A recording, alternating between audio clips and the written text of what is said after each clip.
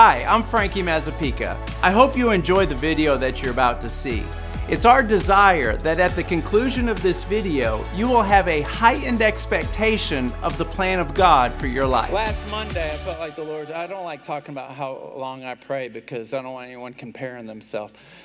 Some of you, I just looked at a lady in the back. She prays way longer than I do. But on Monday, I felt like the Lord told me to pray two hours. On Tuesday, I felt him tell me, I want you to pray for 3 hours. It was fascinating because on Wednesday, I went for a run early in the morning. I got done running, and I knew the Lord was speaking to me. It was just like quick and fast. He said, celebrate your wife and celebrate your family. Because if someone in your family were to get cancer, you would wish you celebrated them more. I was like, it hit me. 4 hours later, my wife calls me up.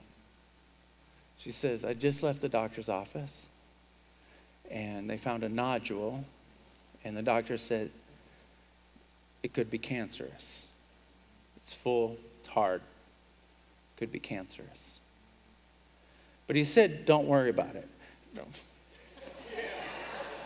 Have these doctors learned so much that they've become stupid? You might have cancer, but don't worry. What plant? Have you fell off the turnip truck? You're talking about cancer, bro. So anyway, but he said, don't worry. I said, okay. I felt the Lord tell me, pray another 3 hours. So I'm praying for 3 hours. I didn't call anybody. I didn't talk to anybody. I'm praying. I feel like the Lord, not out loud, just right down in here, it's going to be okay. I don't know what the chapters are going to look like. I just know at the end, everything's going to be okay. Right? So I'm so sure about this. I'm so sure. It's like overwhelming peace. It's going to be okay. Overwhelming peace. That for 3 hours, I tried to bring it up. Lord, I need you to touch my wife. And as soon as I'd say that, I'd get bored and get distracted. ADD would kick in full throttle. And I'm like, man, I cannot pray about this situation, but I'd pray about you. Lord, I don't know where they're at, and I feel fire in my bones. Pray for I don't care where they are. Touch them, God. And I feel fire, but then I'd go back to my wife, and it's like, that's already taken care of. Don't worry about it. Right. So I come home, my wife, eyes bloodshot, makeup everywhere, tears coming down. Well, she doesn't know. I didn't even tell her. In fact, she's finding out right now as I'm telling you this story.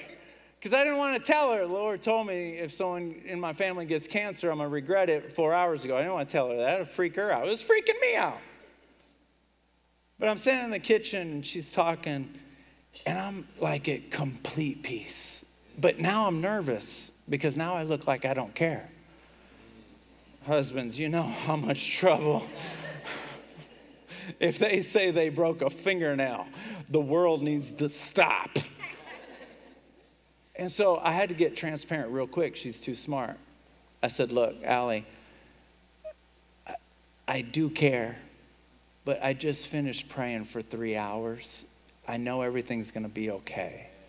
So I'm not trying to minimize it. I'm not trying to not acknowledge it, but I just know everything's going to be okay. The next day, Lord, pray another 3 hours. I pray 3 hours.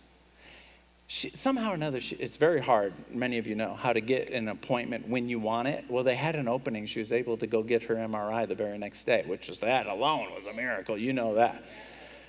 So she says, hey, I'm going to go get an MRI. And so I'm praying. I'm like, God, I already know you got this taken care of.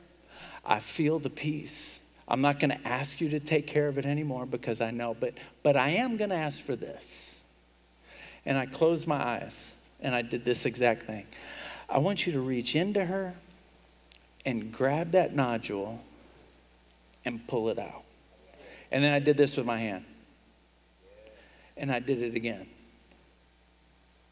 I said, I know it's going to be all right, but just take it out. See, sometimes you have to see in the spirit before you can see in the natural.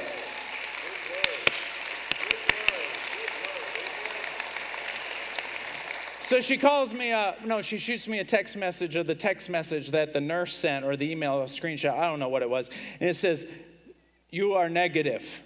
And I'm like, yes. I get home, she's like, ding, ding, like a TV commercial, ding. And she's happy, I come walking, I'm like, yeah. And she goes, "But you know what, there's one more thing." I said, "Oh, tell me. Please tell." She's like, "It was the strangest thing." I said, "Oh, what was so strange?" She said, "They did the MRI and they were very, very confused because they could not even find the nodule."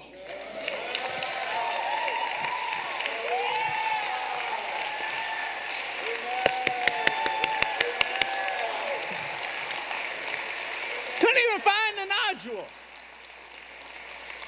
Now, there's been moments where I have faced adversity and I look back and I go, Frankie, you know better. But this week,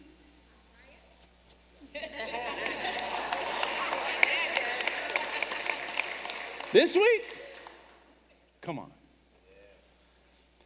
How do we respond to adversity? So,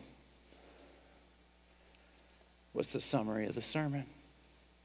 Nothing strange is happening. Do not let him take your prayer. Do not let him take your faith. Don't let him do it. Convince yourself, hell or high water, I'm not going anywhere. I'm not going anywhere. I want to share a testimony of someone who is recently healed.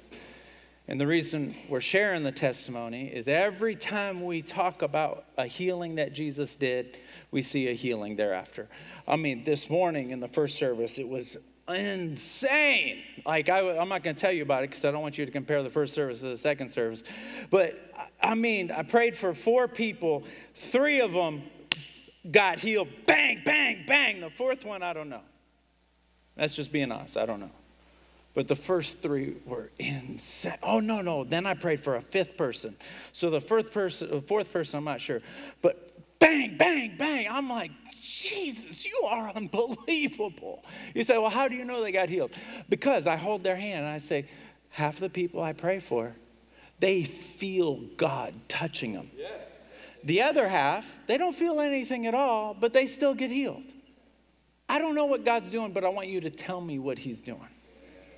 So I start praying, and they start squeezing my hand like, I'm like, I got your point, back off.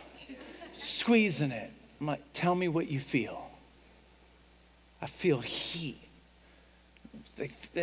I'm not going to tell you because I don't want you to expect what they expected. You just need to expect that God's going to heal you. If you like that video, take a second and click the subscribe button as well as the notification bell. This way you'll always know every time we've uploaded a new video.